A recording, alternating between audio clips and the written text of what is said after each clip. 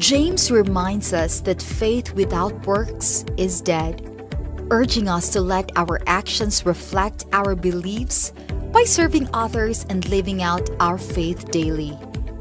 He challenges us to embrace trials with joy, seeing them as opportunities to develop perseverance and a deeper trust in God. Cultivating this mindset requires gratitude and a focus on the growth that challenges bring. He also teaches us to be quick to listen and slow to speak, a principle that enhances communication and fosters understanding in our relationships. But how can we practically apply these teachings from James to transform our inner lives and our interactions with others? Learn from the book of James, Inside Out, only here on Good Morning Pastor.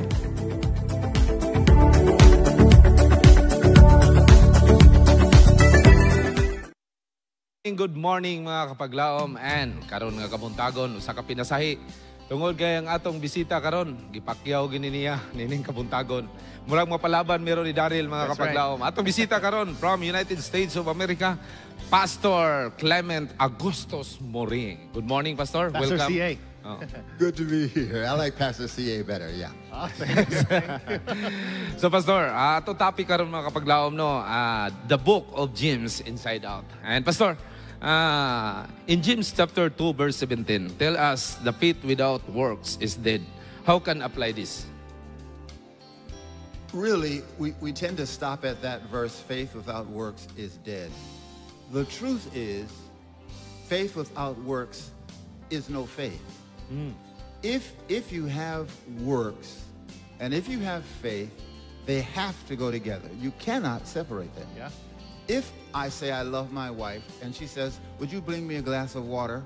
And I say, No. Nah, I don't feel it. You know, you do it. Then do I really love her? If I'm not willing to sacrifice for her, if I'm not willing to do something for her, well, then maybe I don't really love her. So if you're not willing to do something for the Lord, then maybe you really don't have faith. So faith without works is not dead. It's non-existent. It doesn't exist. If you have faith, you will do something. Makes sense. Thank you so much, Pastor. What's interesting about the book of James is that it's not only about works as well, but also about words and the quality of words. And speaking of this quality of words, Pastor, how can we harness this quality of words and what qualifies as quality words? James is a very practical person. Because he was a leader of the church in Jerusalem, he was an administrative kind of guy. He was very practical in his teachings to his people. The truth is, Christians have to watch their mouths. True. All the time. By thy words, Matthew says, thou art justified. By thy words, thou art condemned. Your words can build up. Your words can tear down. There is great power in the words. Yeah. When I was pastoring my last church, I had 2,142 members, a large church. Wow. 2,000 people every Sabbath. Yes. There were certain women that we had at the front of the church to greet people when they came in.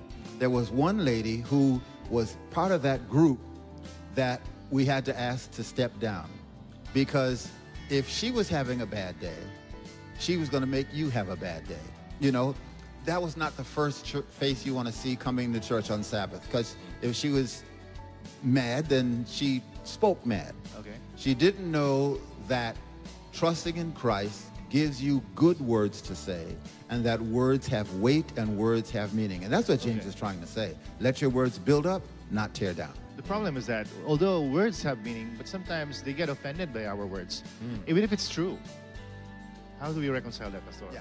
Well, Christ said some tough things. Ellen White says Christ uttered his most scathing rebukes with tears in your eye. Yeah. So if you're talking to me, you can talk to me plain and straight. Okay. If you show me that you love me.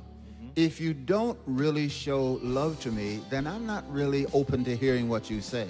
So first, lead with love, and let love season your words. Okay. And that's how you get to be accepted, even when your words are a little strong and a little tough. So I guess what you're saying is you have to show, you have to make the person feel that you love them, and then they could understand where you're coming from. Yeah. I've got to know that you care. You just want what's best for them. Yes. Okay. Pastor, how can develop a mindset and gratitude? And Yes, Pastor. oh, yes. Ellen White says something very interesting. She says there are those who will miss out on heaven because of ingratitude. She says there are children of God who are guilty of base ingratitude. If you are not grateful for what you have, why would God give you more? What's his motivation to give you Makes more? sense. You know, I have $1 Oh. and I want 2, but I show no thankfulness for the $1 that I do have. So why would God give you more? If God gives you more and you are not grateful for what you have, that actually is working against you because you're not showing gratitude. And if God keeps giving you and blessing you and blessing you and blessing you and blessing you, and you show no gratitude, that actually works against you. So God withholds those blessings for your own good. So if you want more, be thankful for what you have, and then God opens the door to give you more. Wow. Some people miss out on heaven because they are ungrateful. Precisely. Some people, they just want more. Want more. I'm guilty. I think we all are. I'm not just speaking for myself. I think we all are guilty about this because we want more blessings, we want more friends, we want more appreciation, and sometimes we cry because we don't get acknowledgement. And God is willing to give you that. But he wants to hear gratitude for what you have. You know, he wants to hear that you are thankful for what you have. And it's your thankfulness, again, that opens the door for you to get more. One final question, Pastor. James said, quick to listen, slow to speak. Can you please tell us more about that? You got 2 ears, you got 1 mouth. End of story. You know, Okay. God gave you 2 of these, Does that mean one of these. Does that mean we need to understand more and then critique less? Listen before you speak. Yeah? Make sure your words are redemptive. There is a wise French philosopher named Blaise Pascal. He says, before mathematician. you tear down, build up. So if I've got to tell you, you're doing something bad, maybe I should start by telling you what you're doing good. Good, okay. Then move into what you're doing bad. We tend to start with, you know, you're a bad person. You need to change that. You need to stop. You know, I need to tell you, you know what? You're a good person. But you need to grow in this one area. Then you're a little softer. You're willing to hear what I have to say. But if I start with the fist, you're not going to hear what I have to say. Wow. Thank you so much, Pastor. And any parting words to our viewers here? The Bible says, trust in the Lord. You're going to be tested. You're going to be challenged. But testing and challenging is how God makes us stronger in him. So grow from those tests.